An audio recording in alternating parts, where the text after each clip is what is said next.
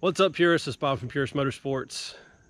I'm here with Mark Lamaskin again. We're looking at a car of the PAS collection, and she's a pretty famous redhead, right, Mark? I would say so. All right. Yeah, she's been on TV. So let's get started.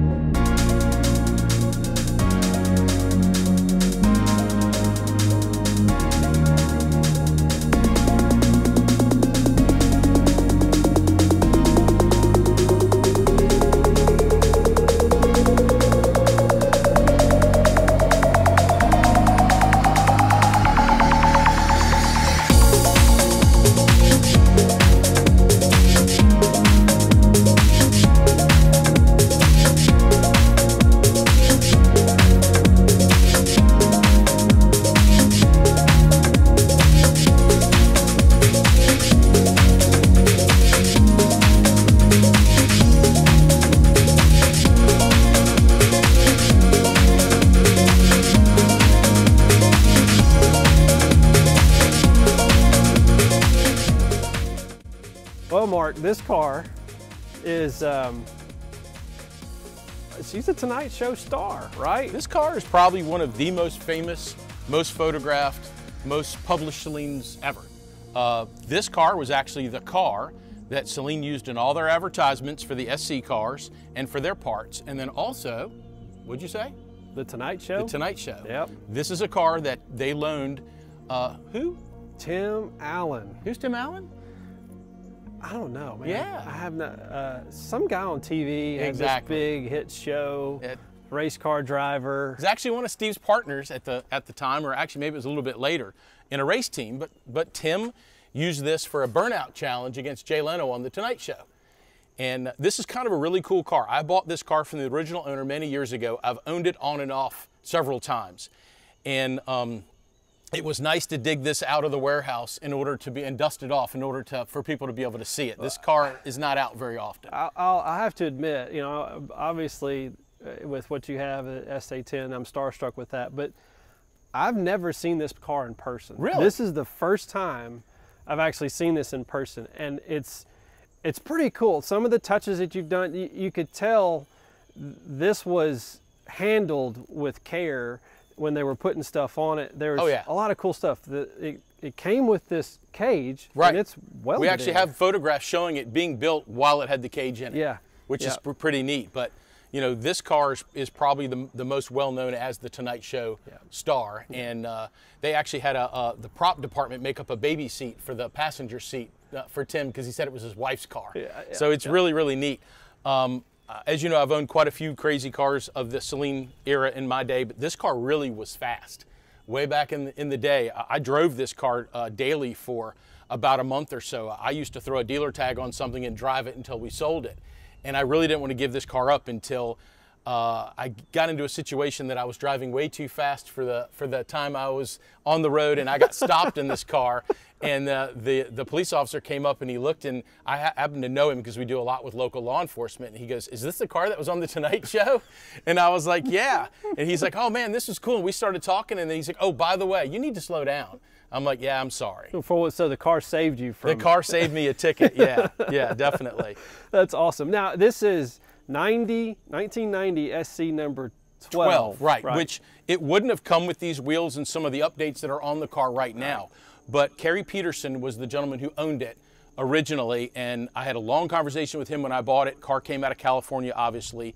And what he said to me was Saleen's marketing people, or Steve, would call him and say, "Hey, we're doing a photo shoot, we're doing something, can we borrow the car?" Right. And instead of paying him to use the car, they would update whatever parts were on the car so he would get the car back, because it's basically in 93 SC configuration minus the carbon hood. Well, and maybe seats. And I'm sorry, you're correct. And the seats also. Yeah. You know, and that's what they did. They would constantly update the car in order to use it for promotional stuff. Well, my obviously first time viewing this car was online because you watch the video. You can actually search YouTube for the Burnout contest, and you can see it there. But I during my time of working on my car, almost 4, getting it to snuff, Joe Gazinski, who was a technician at the time at Saleen during these years. Now I want to say that he was, when this car came in, he was a part of putting some things on this car and was very proud of this. The rumor is that this car was actually used for development with Vortec for the original supercharger kit. I don't have any proof of that, but it's on some of their original, you know, paperwork and ads that they sent out. And the car's still original paint. That's what's also amazing too. Wow. Yeah, it's original paint. Now, this car adorns the, it's a catalog number 2 for '93. I believe you're correct. In the bottom, it's a double page spread, and I say that because I recently opened one of those because I had to take pictures. How you can tell is you can see the roll bar inside here with the side photographs. You can actually see it in a lot of the stuff, so you know it's this car. The way I could tell on some of it is the wing. That's kind of the roll bars for one, but the wing. The 90 double stack wing is unique to these cars. But you know, it really looks like a 93 when you get it first glance in those pictures and photographs because of the wheels and things that they had done to it. But I noticed, I didn't know this, it has a fire suppression system in it? Yes, it came with a fire suppression system. Kerry used to run the car on the open track. So that was one of the things that he wanted with it. And the car actually had racing bucket seats in it at one point too. Okay. I mean, there's a lot of really cool touch. Adjustable suspension. He also took the airbag out and put a personal steering wheel in it also. Yeah, that's right. It's a personal Momo in that. Look at there. And it's black. It's not like the gray. Exactly. But the cage is pretty, it's pretty unique with the bars being able to come out. It's not real fun getting in and out, especially if you've got bigger feet. And it's not something I'd want to daily drive, but it definitely is a neat piece. I've banged my head on getting in and out and everything else more times than I want to really remember. So the car now has a Vortex supercharger on it, and the intake. Well, let's just pop the hood. Let's just look at the hood.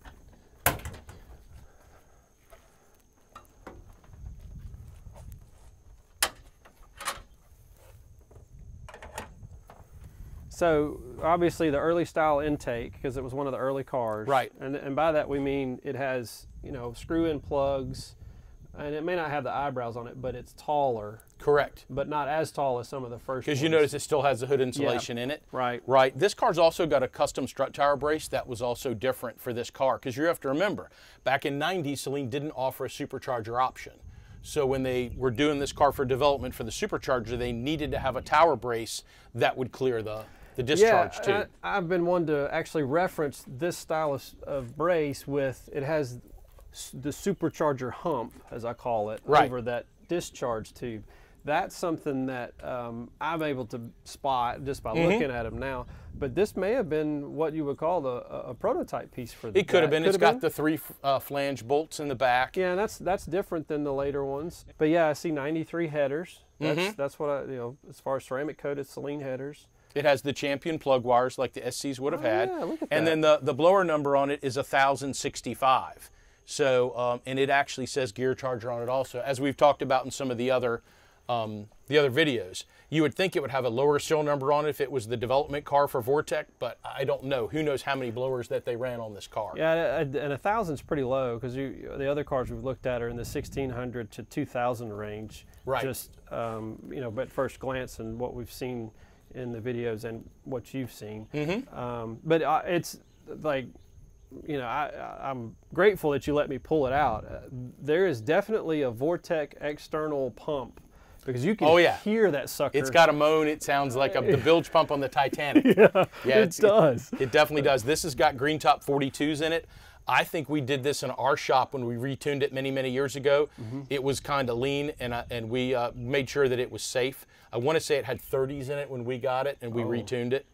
Because it's I know it looks like I don't know if the Pro M's matching or not. Well, it's 42s. It's 42s. Yeah, We okay. probably sent that out and had that recalibrated out. Yeah. Unfortunately, there's been so many cars through my hands, I can't remember all the details on everything. Well, I'm seeing stuff on this. There's like radar detector on it. I mean, there's a lot of really just little bells and whistles that over the years a lot of cars got, but this seems to have most, if not all of Well, those. remember, this was the SC model, so this was the top of the line, and the gentleman that bought it was in property development, and I don't think money was necessarily an issue, so he ordered what he wanted. I mean, it's Global West.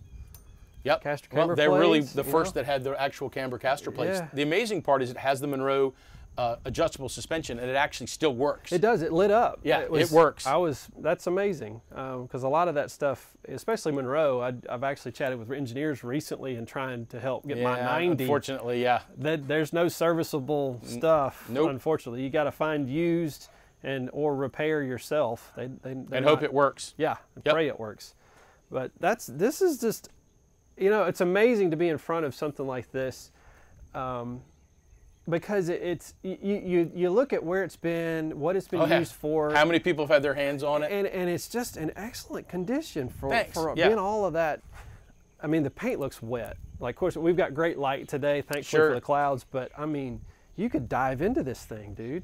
And yeah, and the paint wasn't great in 90, so, you know, and this car did spend quite a bit of time in California in the sun, so, Yeah. you know, it's nice. We try to have the nicest and the best of the best for the PAS collection, and this was just a car that we had to have.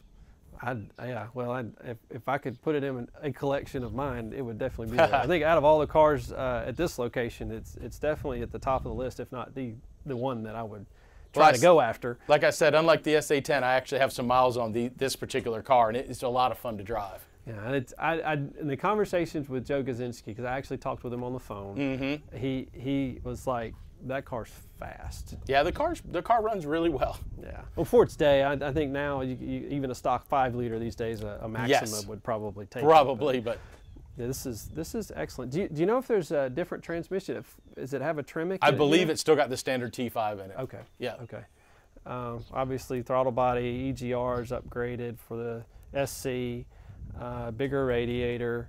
Those are all standard SC options. And then over the years, it got. We've never been into the inside of the motor, so I don't remember, but I want to say the car made in the 450, 460 range at the tire on our chassis dyno when I had the old shop. Wow. I'd have to pull the dyno sheet, but it made really, really good power. That's a good bit for a 302. I mean, that's putting down. I mean, you're well over, 500 at the crank. So it runs well.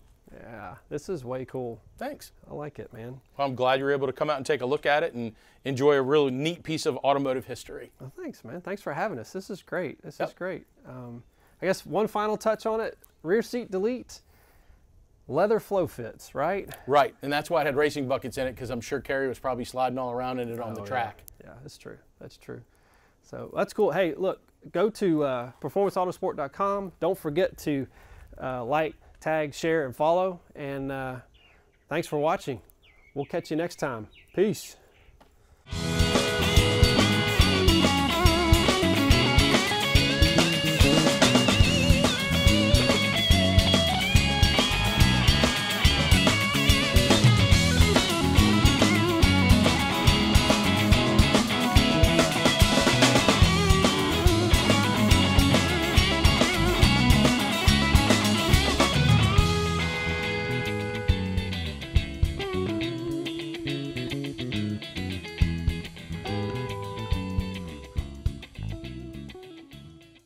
All right, let's get this fuel pump on.